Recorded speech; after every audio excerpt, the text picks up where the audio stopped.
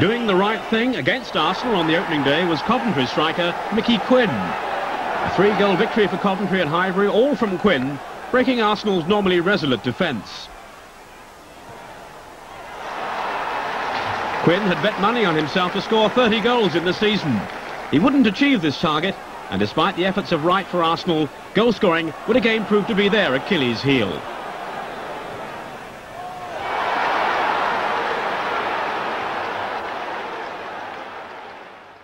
He's onside, and that is a very disappointing effort. He would have bet upon himself to score there, you can be sure of that. Clear opening with just over a minute gone, and although it might have caught him by surprise initially, it was a disappointing shot by QUINN straight at Kyrene. Did well. Donaghy. Hoddle. Wise. Well won by Clark. Chelsea prepared to be patient. Newton. Peacock took it beautifully. Good goal. Gavin Peacock's 4th goal for Chelsea gives them the lead with 10 minutes of the first half remaining. And he is just so sharp. Coventry City 0, Chelsea 1, and Coventry's unbeaten record under threat from Gavin Peacock.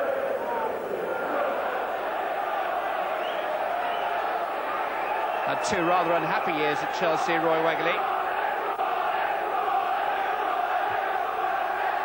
This corner towards Williams. Donaghy got his head to it, and again. It's there!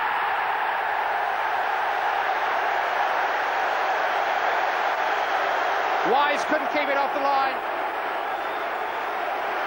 And Steve Morgan has scored his first goal for Coventry.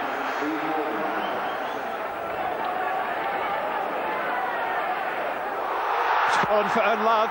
A little fortunate. Sinclair got back. And so pacey, Frank Sinclair, that NDLOVU didn't have any time to set himself. Bab. In towards QUINN. Knocked down. Peter NDLOVU here with another chance. Mick QUINN onside. Saved by Kyrene once more. Goal kick. Well, you can see how frustrating it is for QUINN, who hasn't scored since the opening day of the season, that hat-trick at Highbury.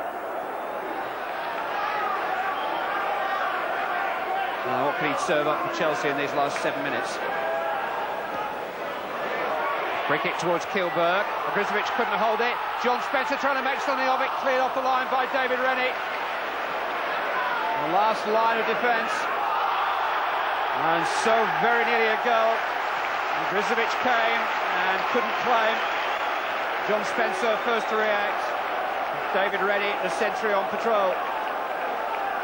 QUINN. Now NDLOVU.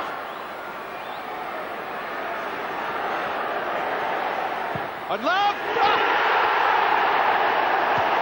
Well, that was worth coming to see just on its own. A magnificent goal by Peter NDLOVU.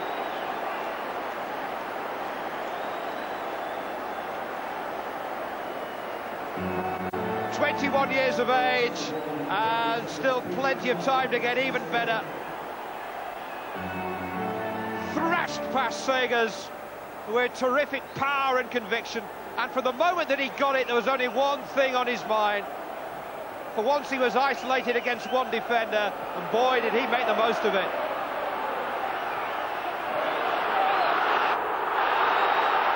That'll be a wake-up call for Coventry City, who've had a sleepy afternoon thus far. Morgan. Far more urgency about Coventry since the goal. Morgan! Anything NDLOVU can do, maybe I can do. There's certainly a little bit more confidence and conviction about the whole Coventry performance now. A bit of a have-a-go attitude has come over them. 5 weeks without a win. Coventry finally remembered how to score after half an hour. Peter NDLOVU's bullet shot was parried by Gunn. Sean Flynn was there to tidy up. John Deehan's half-time team talk seemed to inspire his side. Right at the start of the second half, Norwich City equalised. 18-year-old Darren Eadie's brave header beating Agrizovic.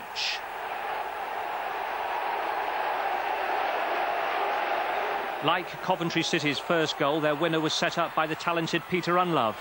Unlove skipped past a couple of defenders, had the vision to pick out Mickey Quinn, and he scored a typical goal from close range. Coventry 2, Norwich 1. Rennie's first goal for Coventry was followed by Mick Quinn's first of the year. 75 minutes had gone when Alan Kernigan's clearance was charged down by Rennie. His cross was met by Quinn's diving header. That was greeted by a new line in salutes to celebrate the end of his barren spell. Two more followed in the last 3 minutes as Coventry notched their highest total of the season. John Williams, whose pace menaced the visitors' defence throughout, lashed home a splendid third. Then he played Peter Unlove through for the fourth in injury time, thus inflicting on Manchester City their heaviest defeat of the season. They stay in deep trouble, third from bottom. Two sides for you. We've received them by remote control, and Coventry keep the side that scored an impressive 2-1 victory at Spurs on Saturday. The man of the match there was Chris Marsden, who's moved from Huddersfield, should soon be made permanent. Mick Quinn, who's had a few injury problems lately, still can't force his way in, so John Williams and Roy WEGERLE playing up front. Yeah, Phil Neal will, I assume, keep the same formation that's been successful to him recently, and the one that was successful against Tottenham, and that's a 4-4-2 formation. Obviously, the threat and pace of John Williams will be there for all to see, and the craft of Roy WEGERLE. As for Swindon Town, they've conceded 10 goals over the holiday period. They do make a change, not in defence though. Keith Scott, the £300,000 striker from Wycombe Wanderers, drops to the subs bench. Paul Bodin comes back on the left of midfield. Craig Maskell will be playing as an out-and-out striker. Yeah, that's the only change. At the beginning of the season, Swindon Town would be 3 at the back, 5 defenders sort of if they wanted, but I think John Gomez thinking with it now, more or less a flat back 4, I think. Summerby and Bodin both wide on either side. Paul Bodin, they'll be delighted that he's back now in the starting lineup. Goals already from that area, and Andy Much as well has been scoring goals, so that's a pretty confident looking Swindon side. OK, limited coverage from Highfield Road. This won't be the best that we've produced for you, but we do have live football, which is really good news. It's Coventry City against Swindon Town. Our match commentators are Andy Gray and Ian Dobb. Thank you very much indeed, Richard. 109 live games Sky Sports brought you in 1993. Here comes the first in rather unusual circumstances, as Richard's been explaining, of 1994. Coventry against Swindon Town, and say what you like about Swindon, they might have been bottom all season, but they've really produced some entertainment in this Premiership this season, Andy. Yes, they have. I think that, in all honesty, though, Ian, John Gorman has tinkered with the entertainment factor. He's wanted his team to become a bit more physical, a bit tougher to beat. And I think that's probably the reason why results are slowly turning for them. Be interesting to see Phil Neal's new-look Coventry City as well. The word is that they're playing the passing game a wee bit more, and they were very impressive, by all accounts, at White Hart Lane against Spurs on Saturday. That's Craig Maskell, the number 11 for Swindon, who's about to kick off. He's had his problems this season, but he's in the side for the moment. And he got a couple at Sheffield Wednesday the other day in a 3-3 draw. Swindon have been putting up some more useful performances away from home. Remember, they nearly won at Liverpool. Free kick.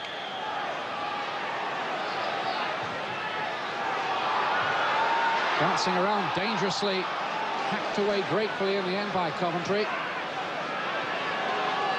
I think you can see there, any set piece they get, and they put one in there, they've got enough height to cause plenty of problems. That was Scott winning it. Scott got 2 in his first 2 games for Swindon Town. Coventry breaking. Oh, that's a good ball to find WEGERLE. This is a real chance here for Coventry. Is this the breakthrough? Yes, it is. Roy WEGERLE is the scorer. It's his 3rd goal in the last 4 games. And Coventry City at last have the breakthrough. Oh, it's a magnificent goal, and I tell you what, Chris Marsden deserves a lot of credit. But when WEGERLE gets in there, he's very emphatic. There's no doubt in his mind what he was going to do. The ball through is from Flynn. In goes WEGERLE, and he drills it. But what impressed me, when they won the ball on the edge of their own box, Marsden's was so easily just a hacked it upfield, but he kept his composure. He walked out the box, drove in between a couple of players and played a smashing ball to Flynn. And we saw the rest from there. It's a wonderful goal. Have Swindon got an answer to it? Are so used to where Liam O'Brien's daisy cutter took a detour off the foot of defender Peter Atherton. Judging by last season, the goal will be credited to O'Brien. Newcastle's first back in the big time. But the big moment in the game was the dismissal of their goalkeeper. John Beresford's loose pass ushered Roy Wegley forward to win the penalty. And though strictly speaking he was heading away from goal, the spirit of the law demanded that Pavel Cernicek pay the ultimate price for his teammates' lapse in concentration. The red card was produced with 8 minutes of the first half still remaining. Newcastle's goalkeeping substitute Tommy Wright made a hasty entrance in time to face the spot kick of dead-eyed Mickey Quinn. Not this time. Quinn said afterwards, at least I sent the keeper the wrong way. Coventry could afford to joke by the end of the night. A year ago we were just learning how to wrap our tongues around the exotic name of Peter Unlove.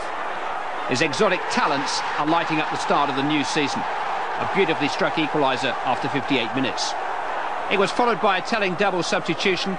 On came recent signings Paul Williams and Mick Harford. Williams delivered the cross and Harford delivered the points with 5 minutes to spare. His knees may feel 34 years old, but Big Mick remains young at heart. If you haven't got the legs, you've got to have the brain to take you into certain positions on the pitch, and I always know Mike Harford will get there. If you deliver the quality crosses that he deserves and needs, you'll get your just rewards. And prior to that we had a little fella called NDLOVU. And please don't ever think of letting foreign players not come into this country, because without their ability we have nobody to teach our youngsters today. Of entertainment too, and Newcastle had their first point, and Manchester United's 100% record has gone. Wimbledon 2, Aston Villa.